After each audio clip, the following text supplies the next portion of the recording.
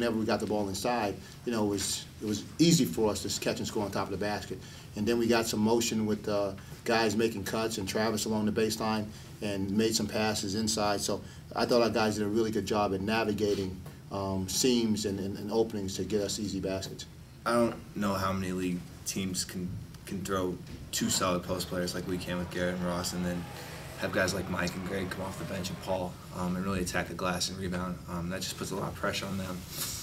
It opens up lanes to the guards, and when we're able to go inside out, we're tough to beat.